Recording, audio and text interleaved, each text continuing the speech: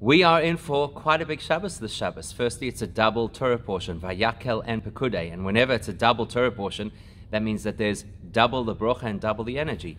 With that double Torah portion, we complete the second book of the Torah. So we say Chazak, Chazak, V'nis Chazek. We go from strength to strength. And then it is Shabbos Mevorachim. It blesses the month of Nisan. And it's Shabbos HaChodesh, which means we have a special reading about the first mitzvah the Jews were ever given to make a Jewish calendar.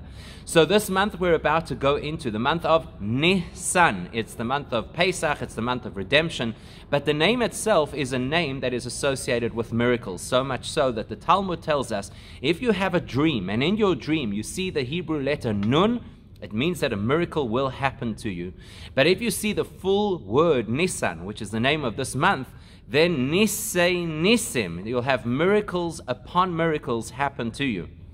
That's what happened in our history. This was the month that the entire Jewish nation saw the most incredible miracles of the Exodus.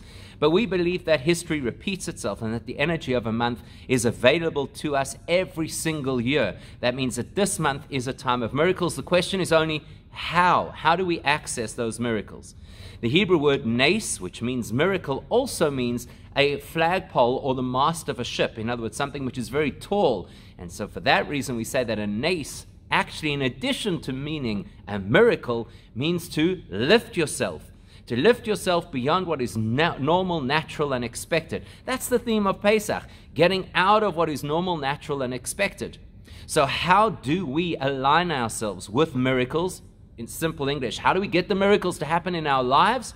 Well, we first need to try and do something which pushes us beyond ourselves. When we step outside of and do more than what's normal for us, that opens the gate for Hashem to do for us more than is normal.